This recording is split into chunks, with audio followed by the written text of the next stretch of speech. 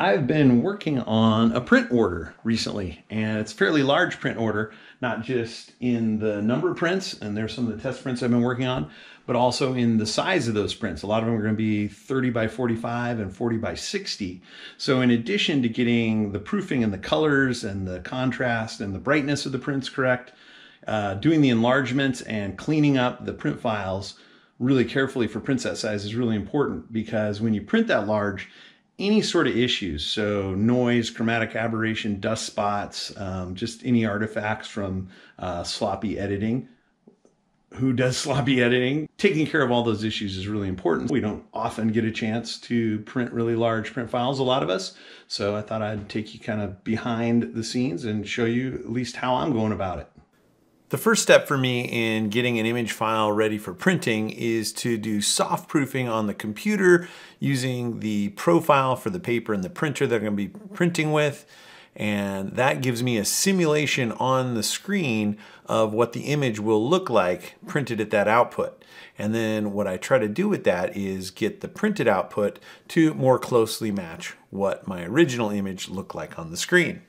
Because screens and printed images are inherently different, and because there's so many possible ways to print an image, both on different printers and on different types of media, that there's no way that we can get them all to match. So what we do is we develop our images for the screen, and then when we're ready to print to an output, we use a profile to try to get the output to better match what we originally saw on our screen.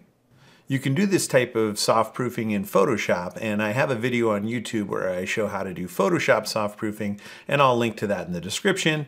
For this demonstration, I'll show how to do it in Lightroom, and I actually really like doing soft proofing in Lightroom because Lightroom makes it easy, and when I have a whole bunch of images that I'm soft proofing for a print job like this, it really streamlines the process. You can see down here in my film strip that I have two copies of each image.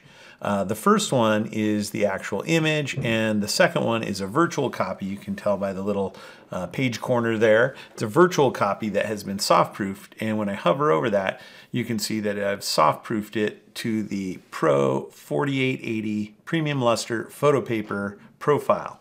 So I've already done all the soft proofing on these image files, but let me show you how that works. So here's the image, here's the original, and I want to soft proof this. So I check this little soft proofing. This is in the develop module. I check the soft proofing checkbox. And what that does is it asks me if I want to create a proof copy. And I do, because I don't want to adjust my original. I want to make my adjustments to the copy that will be the proof. So I say, yes, go ahead and create a proof copy. And now I have two proof copies because I already had the one I had done previously. So here's the new one I just made. And now I set a profile, and in this case I want to profile to that 4880 Premium Luster Photo Paper. And if you don't see the profile that you want to use for soft proofing here in this drop-down list, you need to click Other and then go to your computer and find that profile on your computer and add it to the list. If you're soft proofing using a profile that's not from your printer, it's from a lab or some other printer somewhere, you need to get that profile. You can see here I have one for Bay Viewing, here I have one for Aspen Creek Photo, here's Lumichrome, and here's another lab that I use sometimes as well. So I have all those profiles loaded here in Lightroom, so I can use those for soft proofing as well. But in this case, we're going to use the Premium Luster Photo Paper. I always use the relative rendering intent for my soft proofing and my printing, and I want to simulate the paper color. This makes the image look really crappy on the screen, but if the image is going to be warmed or cooled or any color shifts that are going to happen because of that paper and ink colors, that's what's going to show you that. So you do want to have that box checked. And the other thing I do is I view this side by side with the before and the after, or in this case maybe top and bottom. So this way I can see both images. This is the before, this is how the image should look, and this is what it's going to look like, the simulation of printed on paper. And now when I make adjustments over here to the proof preview, I can see how it matches, and I'm trying to get it to more closely match this. Now I may not get it to match that exactly, but we can work with that a little bit. So I can see that it needs to be a little brighter. So I'm going to bring the overall exposure up a bit. I can see that that particular paper and ink combination is cooling things a little bit, so I want to warm it a bit. And I think it's a little less contrast, so I may want to bring up contrast slightly. And I may also want to bring up a little clarity for that lost contrast. And I may want to bring up the vibrance and saturation just slightly to get some of those colors. So now I feel like my original and that proof, or what it's going to look like when it prints, match a little closer. Somewhere in there. All right, so that's it. That's how you do soft proofing in Lightroom. So now when I leave the proof view and go back to the single view, here's my original and here's my proofed version. And you see my original is how I intend it to be. The soft proof is much brighter and more contrasty and more saturated, but when printed to that particular output, it should come out of the printer now looking like that. So that's soft proofing in Lightroom.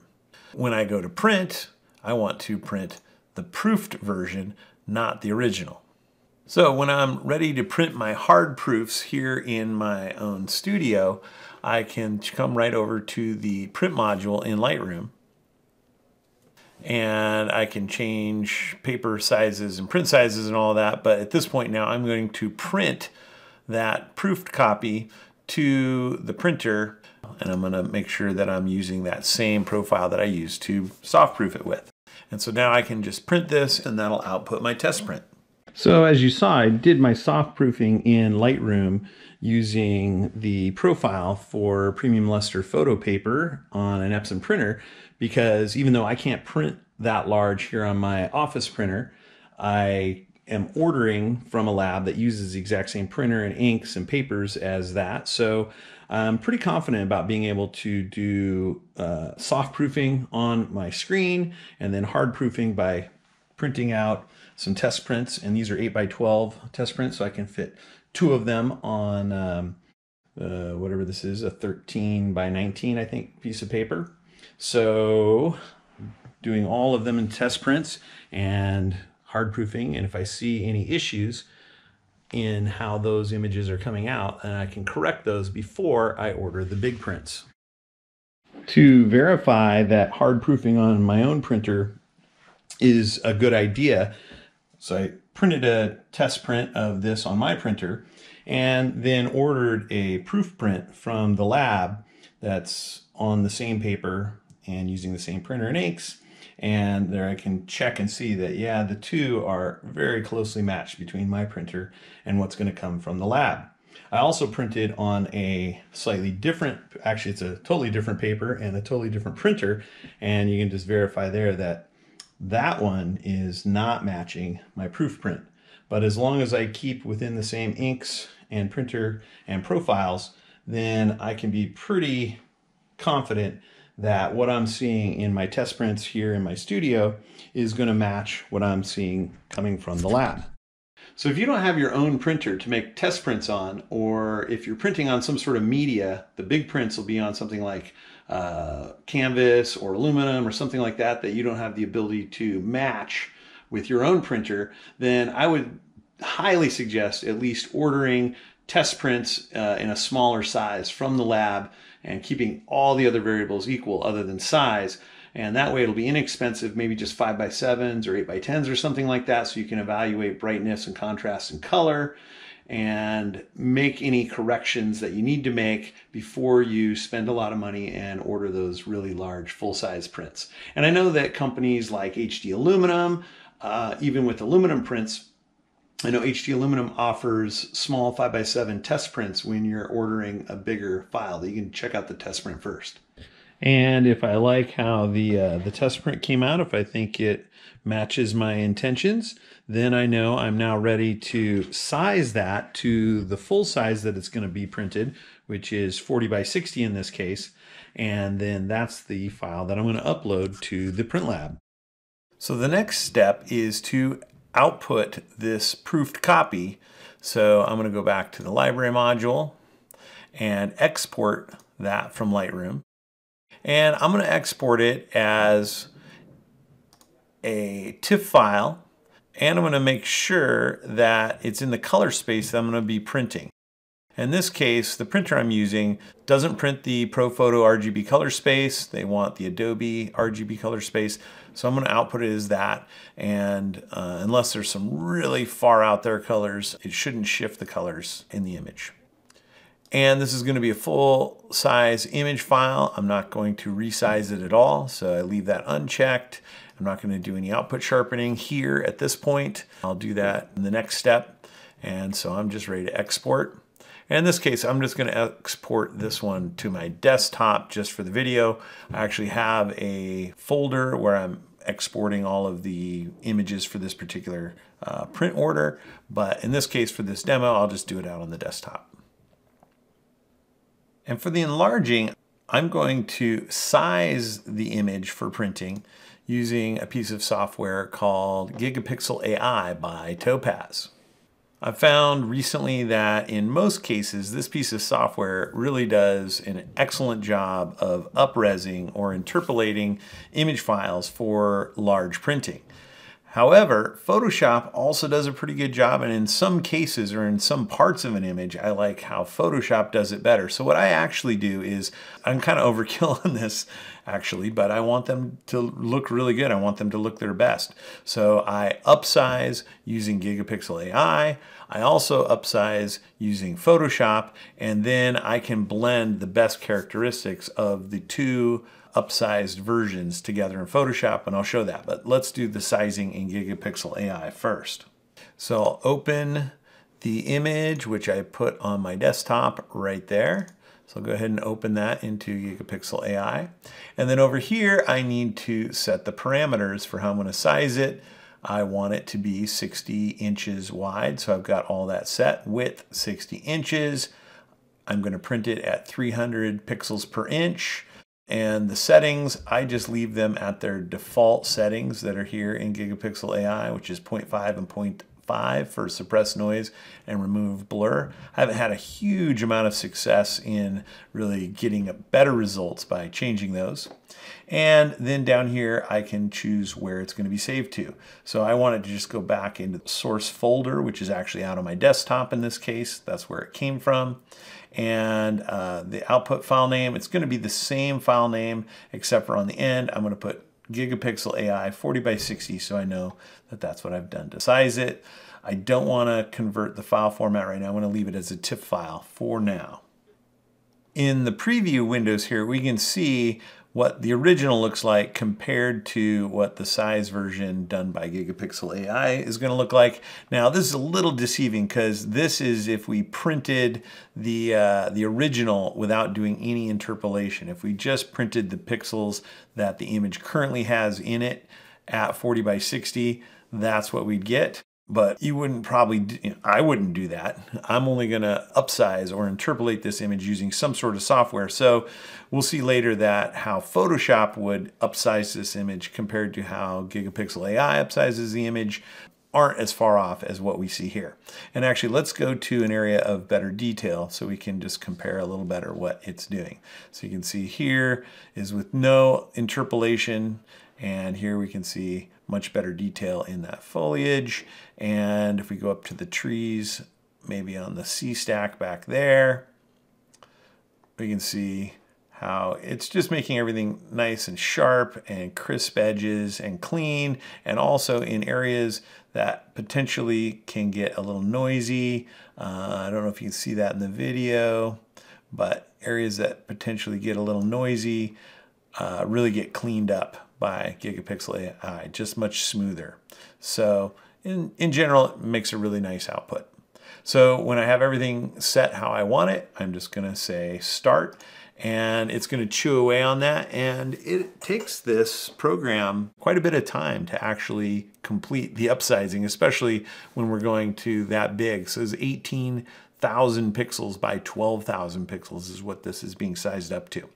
So I'm going to go ahead and jump ahead to when this is actually done. Now I'm going to open up both of the image files of this image, the one that's just the standard size TIFF output from Lightroom, and the sized 40 by 60 output from Gigapixel AI. I'm going to open them both in Photoshop. I go to open, browse to my desktop. There they both are. So I'll select them both and open them. And the Gigapixel AI one wants to come through camera raw, which is fine. I just need to check and make sure that it's not changing any of the parameters. So the pixels per inch, the total pixel dimensions, and the color space all look right. So I can say, yes, open that image in Photoshop. And now I have them both open. Here's the 40 by 60, and here's the one that hasn't been sized yet. And now I want to size using Photoshop's interpolation. So I can just come up to image size, and I want to size this to 60 inches wide by 40 inches high at 300 pixels per inch. And I'll leave the way that it's going to do that sizing set to automatic so Photoshop can choose what it thinks is the best in this situation, and click OK. And now I have one that has been sized in Photoshop to 40 by 60 and one that's been sized in Gigapixel AI to 40 by 60. So now I want to get these stacked together into a single image file or image document. There's a lot of different ways I could go about doing that, but in this case I'm going to select the Move tool and use this technique. I'm going to hold down the Shift key with the Move tool and click on the Photoshop size document and drag it up to the tab of the other one, and then back down, still holding the Shift key, and release. And that now puts the Photoshop size version on top, and the Gigapixel AI version is on the bottom. And I'm going to zoom in to 100%, so we're viewing actual pixels, and I'm going to scroll over to an area here that has a lot of detail, both in the plants and in the rocks and in the water. And what we're seeing now is how Photoshop sized it, what it looks like, and this is how Gigapixel AI sized it. You can see a lot cleaner, clearer detail in a lot of the rocks and places like that. The water is also much cleaner and sharper, and a lot of what we see going on over in the foliage on the side also cleaner and sharper. So for a lot of this, I'm liking what's coming out of the Gigapixel AI version much better, but sometimes as I'm looking around, I find areas that I don't like how Gigapixel AI sized it. And in those cases, all I do, like I can see some of these branches here on the trees look a little crunchy, a little funky, and so I want to bring through the Photoshop version of that to kind of just smooth out some of those problematic areas. So to do that, all I need to do is add a black mask to this top layer, which Alter Option, clicking on the mask button or this button in the TK panel will add that black mask for you. And then I can just use a white paintbrush at probably not full opacity, maybe at 40% opacity, so I can just slowly work with those areas that look a little too sharp or a little funky or a little weird, and just bring in a little bit of the Photoshop, and the combination of those in a lot of cases will look better. So then I'll work all the way around the whole image, looking for anything that I think doesn't quite look right in the Gigapixel AI version, and mask through a little bit of the Photoshop. And looking all around, a lot of times in some of the detailed areas, I'll find little things that don't look quite right. This image, though, for the most part, is looking pretty good. I think some of these leaves are looking just a little bit kind of over sharp or a little cartoony maybe again. So this is where just doing a 40% sweep over that, you get kind of a little bit of both the Photoshop and the Gigapixel AI version, and that helps with that as well. So I keep working through that until I've got that all looking good. And when I do, I'm ready to flatten this. And this will combine the characteristics, depending on how I did my masking, of the parts I want of both of those layers. So I'll go ahead and flatten. And now that we're at the full size image, so this has now been soft proofed in Lightroom so that I know that the colors and the brightness and all of that is correct for my print output. And then it's been sized both in Gigapixel AI and in Photoshop. And I've combined the best of both. So I've got the sized image that's looking as good as I can get it in terms of that. But now I want to zoom back into 100% one-to-one pixels and look around for any sort of issues. And what I'm looking for are any hot pixels, dust spots. There's a hot pixel right there. So I'm going to clone that out. Get rid of that hot pixel. And if I find any dust spots, and the reason why I'm looking here, I've already done this to this image, but back at its normal size, some of those little tiny things like that escaped me and I didn't find them. And when you blow it up like this, sometimes little dust spots or other issues come out that you didn't see otherwise. So I want to get rid of those here now, because if I can see them now, they'll certainly show up in the 40x60 print. Now, I did do chromatic aberration removal, but what I do know, or what I can see now, is even though I did the chromatic aberration removal back in Lightroom when I first started working on this image, blown up to this size, there are some little remnants of chromatic aberration in these branches in the upper left-hand corner that weren't really visible or not noticeable either in smaller prints or at the native image size. So I want to get rid of that because I don't want those little pink fringes showing up in my nice big fine art print. So fortunately, here in Photoshop, the TK7 panel has an action called Correct Chromatic Aberration. And I find this really useful for fixing some of those little chromatic aberration, those kind of persistent chromatic aberrations that keep showing up. And so with the action, I want to select a radius for this blur that just makes that chromatic aberration go away. But I don't want to overdo it. So somewhere around 7 or 8 usually is the right pixel radius. So I'll say OK. And then the action has me paint with a white brush on the black mask. And I'll go ahead and paint at a 100% opacity, and anywhere I now see that chromatic aberration, I can just go in and paint it out and just get rid of those little fringes that are weird colors that should not show up in that nice final large print. And I would move around and look for chromatic aberration anywhere I could find it in the image and remove it. Okay. Now, I'd be very careful and take lots of time and make sure I'd removed all of that. But in this case, just for the tutorial quickly, let's say that I've done it and I've got everything.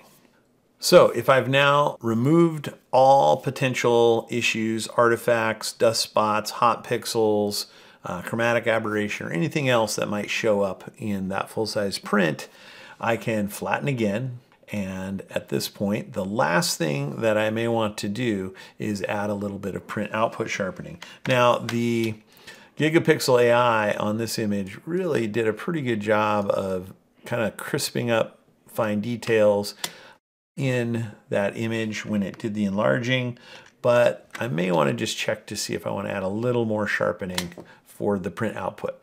So to do that, I'll duplicate that background layer, Controller Command J, or this button in the TK7 panel. And that's what I'm going to do my sharpening on. And I'm going to come up to Filter, Sharpen, Smart Sharpen. And for really big images, 40x60, 30x45, I find that a pixel radius in the Smart Sharpen of 1.5 to 2, somewhere in there, and an amount of somewhere between 180 to 200, somewhere in there, is going to be the right amount. I'm using lens blur. You can set it to reduce a little noise if you want, although this image is really low noise because that was already done quite a bit by Gigapixel AI, but I might set that to a very small amount just in case. All right, now I'll click OK and apply that sharpening to the image. And in case this is moving really slow on your computer, it's moving slow on mine too. When you're applying smart sharpening to a 40x60 image, it takes a lot of processing power, so just be patient.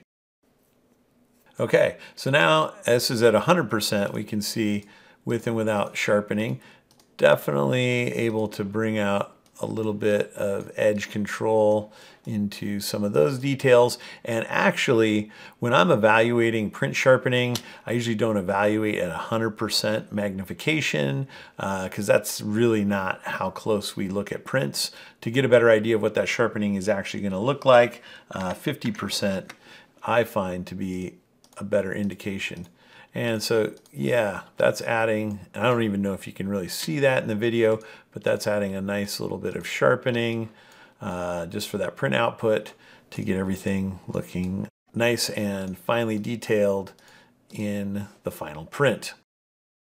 If there were areas that I didn't like what the sharpening was doing, I could add a mask and mask the sharpening in or out, and I could also work with the opacity of that sharpening layer. But let's say that I like it, everything is fine as it is, so I can flatten one last time now. And now I'm going to save this. This is my print file. I'm going to save this for printing, and to save, I'm just going to go to File, Save As, and I'm going to save this as a JPEG. I'm going to save it with its Adobe RGB color space because that's what the printer wanted. It's a 40 by 60, it's been sized, it's everything, but I'm gonna save it as a JPEG because it's gonna be a much smaller file. It's going to upload much faster. The print lab is gonna be much happier with you because it's not gonna take up huge amounts of space. And as long as nothing else is gonna be done to this image file, if all of the editing is done now, saving this as a JPEG at this point will not affect the print quality. Only if someone tries to size the image again or make more adjustments to the image.